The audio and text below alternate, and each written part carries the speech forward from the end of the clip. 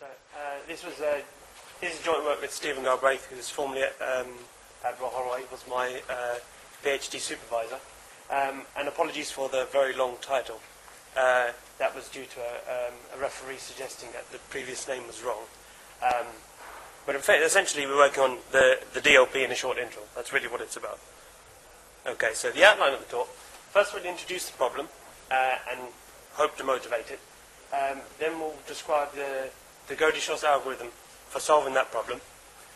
And then I'll explain our improvements to the standard Godey-Schwarz algorithm in specific groups with fast inversion. And then, if time allows, some experimental results and then conclude. Okay, so the DLP in a short interval, essentially it's the DLP, except that instead of the discrete log being between 0 and the order of g, it's now between 0 and minus n over 2 and n over 2. So it's a lot smaller interval. Okay, hence the name DLP in a short interval. That's really what this problem is. So really what you're after an algorithm that, instead of just being a standard solving the discrete log algorithm, you want something that can solve this specifically. So that rather than using a standard algorithm, you use one which specifically solves this problem. Okay, so this problem arises in a number of contexts. So, for example, the DLP with C-bit exponents, decryption of the Bonnet-Go-Nissim homomorphic encryption scheme, counting points on curves or abelian varieties over finite fields, analysis of the strong Diffie-Hellman problem, and side channel or small subgroup attacks. So it does appear in a number of places. Okay. So now going on to the running time of a number of different algorithms for solving this. So the first one is obviously the baby step giant step, which solves this problem in O of root n time and space. Of course, it's not a low memory algorithm, and the average case expected running time is approximately root 2n group operations. So that's not the low memory algorithm, and really what we're after is a low memory algorithm for solving this problem. So the low memory algorithm for doing that is Pollard's parallelized kangaroo algorithm, or the method of Van Oorschot and Wiener, which solves this problem in approximately 2 root n group operations. So that's the well-known algorithm that's been out there for quite a while. And recently, Pollard has improved his kangaroo algorithm to achieve 1.71 root n group operations. And also, we've made some improvements to the standard Godey-Schwarz algorithm, which reduces the running time to 1.48 root n group operations. So both these last two results are very new, and hopefully will appear in a forthcoming paper. But all of these algorithms, they solve the DLP in an interval in a generic group, in any group. So we want to motivate this problem, see if we can solve it quicker in specific groups. So in particular, we worked on groups which had fast inversion. So what we mean by fast inversion is that if you have an element u that belongs to the group, then calculating the inverse of u inverse, is much faster than a group operation.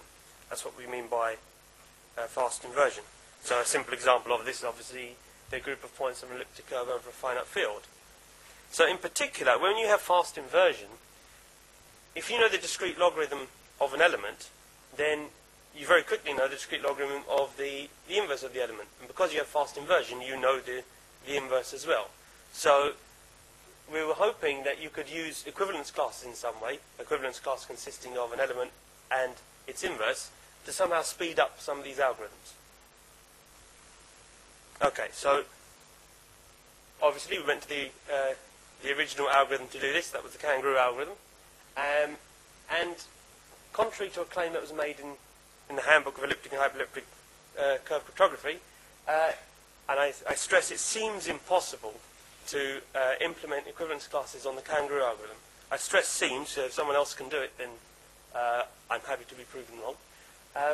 So instead, what we decided to do is we decided to see if we could implement or use equivalence classes in some way in the Godey-Schwarz algorithm, which I'll explain in a moment, to speed up solving the DLP in an interval in groups with fast inversion.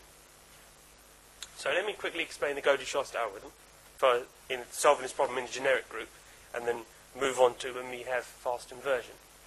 So the Gaudier-Schwarz algorithm works in the following way. You have a tame set T and a wild set W, such that you know the discrete log of every element in the tame set, and the tame set is between minus n over 2 and n over 2. And the wild set is a set of the same size as the tame set, but translated, centered on the element that you're trying to find the discrete log of. So you know the discrete log of everything in the tame set, but you don't know the discrete log of everything in the wild set, except that you know where it is in relation to the element that you're trying to find the discrete log of. So I've got a little diagram on the next slide. And in a similar method of the Van Oorschot and Wiener method, you have tame walks, which walk in the tame set, and wild walks, which walk in the wild set. And what you're trying to do is find a collision between a tame walk and a wild walk. So diagrammatically, I thought a diagram would be the best thing to show here. The tame set is the black rectangle at the top. So it's between minus n over 2 and n over 2. And I've shown the wild set for a number of different problem instances. So the first one is the worst case. That's a problem instance where the element that you're trying to find the discrete log of is equal to g to the minus n over 2. So it's at the left-hand extreme edge of the tame set. So what I've done is I've translated a same size set as a tame set around that point. Hence you get the first shaded rectangle where it says the worst case. And you can see the overlap between the tame set and the wild set in that case is quite small. Okay? And so as h, our element that we're trying to find the discrete log of, moves down the tame set, so we move into the next stage, so where h is equal to g to the minus n over 4, you see that that's the average case, and the overlap between the tame and wild sets is increasing. And it increases all the way to the best case, where h sits in the middle of the tame set. And when you have the largest overlap, you have the smallest running time. Okay. So before I just explain or give the running time, I have to explain distinguished points. When you're doing an algorithm like this, which is, you want to keep it low memory. So what you do is you have multiple walks, multiple tame walks, multiple wild walks. And just as you consider the kangaroo algorithm, what the kangaroo algorithm does is its tame walks until it hits, until you've decided to stop, and you save what's known as the trap, the thing at the end, the element and its discrete log at the end. So in this case, you have multiple tame walks and multiple wild walks, and you set a certain subset of the group as being distinguished. So a simple way of doing that, for example, could be if you consider the elements as in their binary form, you take the first L bits to be 0, and you call that a distinguished point. And we can decide on how large or small L is, so hence deciding what's the probability of a point being distinguished. And so when a walk hits a distinguished point, the algorithm sends the element and its discrete log to the server, and the walk then starts somewhere else. So here I've just said theta is the probability distinguished point. You don't need to worry about the last paragraph. I should have removed that. Okay, so the algorithm, as I was mentioning earlier, was, so as it's a parallelized algorithm, you can run it on multiple machines. So you have NP processors that work on this. Half work on the tame walks and half work on the wild walks. So a tame processor starts a tame walk by picking a random point in the tame set, walks a number of steps until it hits a distinguished point, then it sends the distinguished point and its discrete log to the server. The server then checks, has it seen that point in the wild hash table? As in, has there been a wild walk that's hit the same distinguished point? If it has, you've solved the discrete log. However, if it hasn't, what it does is it then stores that element and its discrete log in the tame hash table and starts the tame walk from another random point from the tame set. And the wild walks are analogous to this. They start somewhere in the wild set and so on and so forth. Okay, so to analyze this algorithm, we use what we call the tame-wild birthday paradox. It's very similar to the birthday paradox with a few minor changes. And the running time of the algorithm that I've described, by averaging over all problem instances, is 2.08 root n group operations. So, of course, that's slower than the Pollard kangaroo algorithm. But with the improvements, we've made this as low as 1.48 root n, and again, that's to appear in a forthcoming paper. But we're trying to say, can we go further than this in groups with fast inversion? Okay, so now I'm going to describe the algorithm, the improved Gaudier-Schwarz algorithm, where we utilize equivalence classes in groups with fast inversion and see if we can improve on that. Okay, so first an obvious example is elliptic curves. So elliptic curves obviously have fast inversion, and what we're trying to say is if I have an element q with its discrete log n, which happens to be in the interval minus n over 2 and n over 2, then the inverse of q, minus q, has its discrete log minus n, which is equidistant from the centre of that interval. Okay? So if q sits over here and the centre is over here, minus q sits equidistant from the centre. So if you know q and its discrete log, you automatically know minus q and minus n.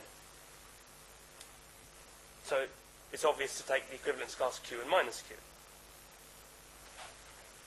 So it's natural then to perform random walks in rather than elements, but random walks in sets of equivalence classes.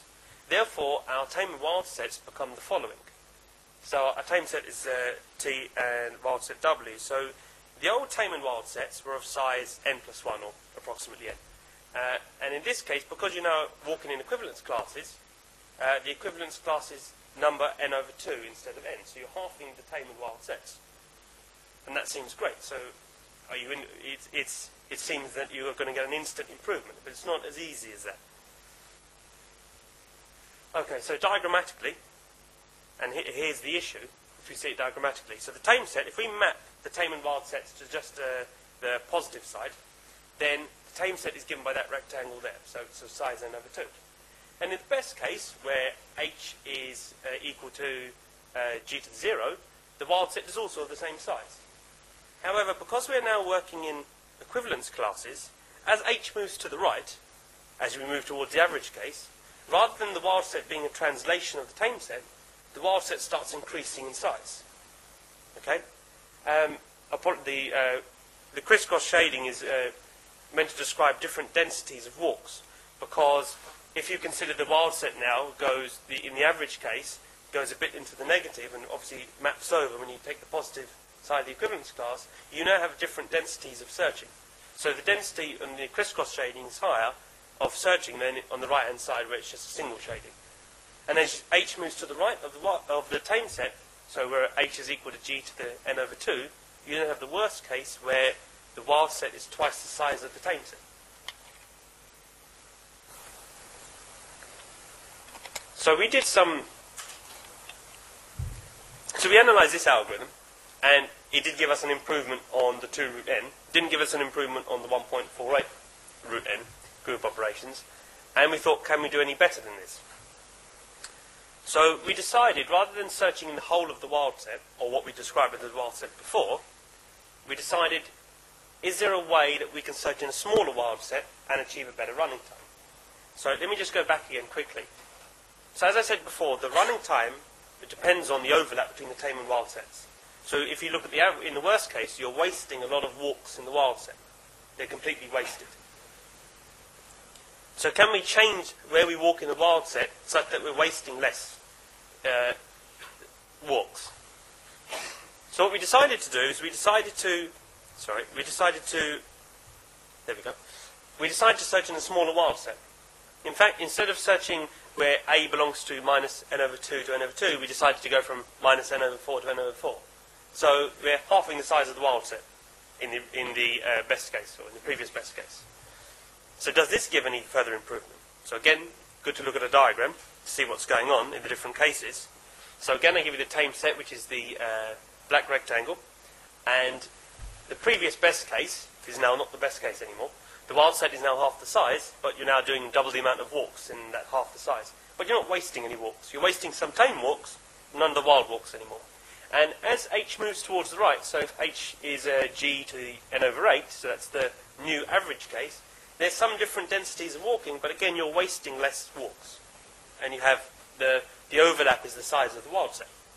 And then the new best case, g is equal to, so h is equal to g to the n over 4, you now have no different densities of walking, you have a full overlap, that's why it's the new best case. And at that point, because you're only searching n over, between minus n over 4 and n over 4, that point the wild set actually starts moving as opposed to being bigger. So the wild set's never any bigger than the tame set. And this seems to work better. Okay.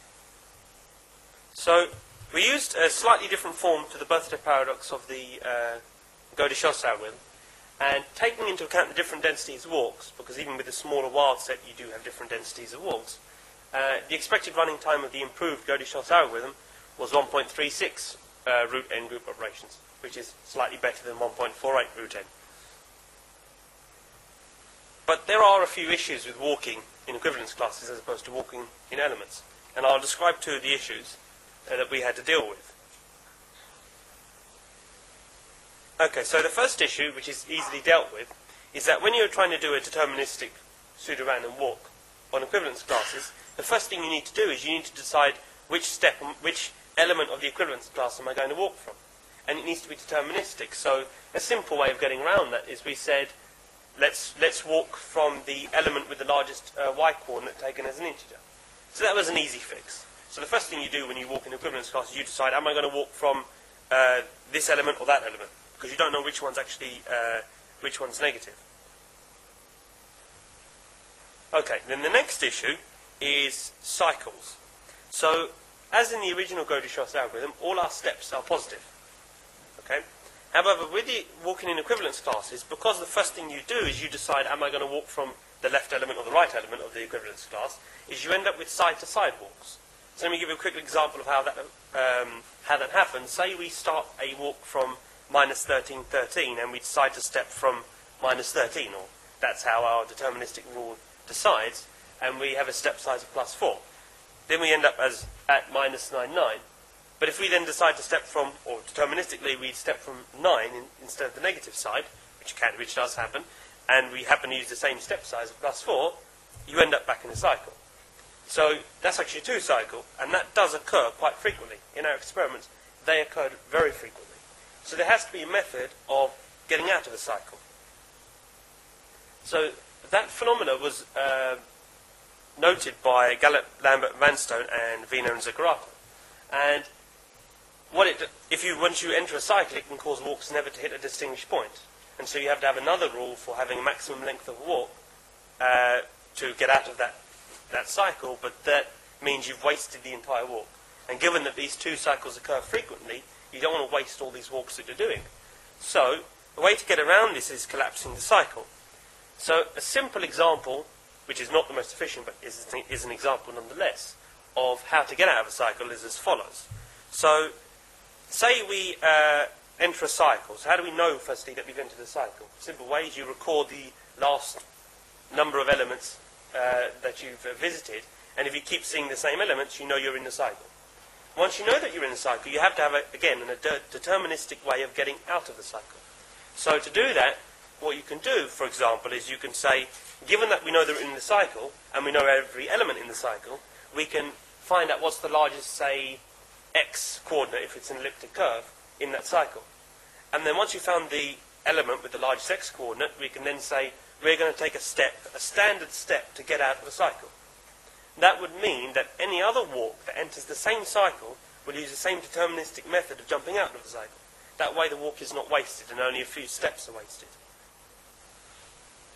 So this example is very costly, but nonetheless it's just an example, and there are better ways of doing it, as suggested by Gallup, Lambert, Vanstone, and Wiener and Zuccherato.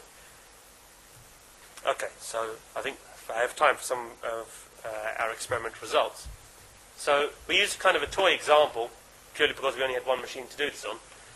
The elliptic curve that we used was the one there, where the group of points on the elliptic curve were slightly bigger than 2 to the 51. And we put various interval sizes in that 2 to the 51, because we're not, and we ran experiments on those intervals. So the following table, if it comes up, so we ran experiments on intervals of 2 to the 34, 2 to the 40 and 2 to the 48, and due to the time of each experiment we ran 1,000 trials on the first, 300 on the second and 50 on the third. The first column, so that's improved GSA, those were the experiments completed before we submitted the paper, and then since then we've run more experiments with better mean step sizes and a few more tweaks in the algorithm, but still the same algorithm nonetheless. We've achieved slightly better running times.